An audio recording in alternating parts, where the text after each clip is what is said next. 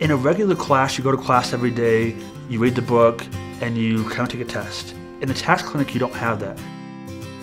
The clinic is called the Low Income Tax Clinic. It's directed by a grant that provides different law schools throughout the country access to funds to help support people who otherwise could not afford help via the tax court. You're assigned 2 or 3 clients depending on the semester of how busy it is.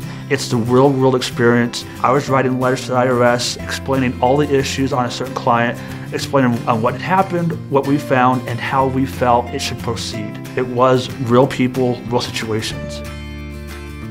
I come over to the law school to help with the cases that are in the clinic, helping with the clients, kind of fight their issues with the IRS and help resolve their problems that they come to us with. But you have to do a lot of digging with these cases, and a lot of it is not just you have all the facts presented to you. It's been great to see just the amount of hours and behind the scenes work.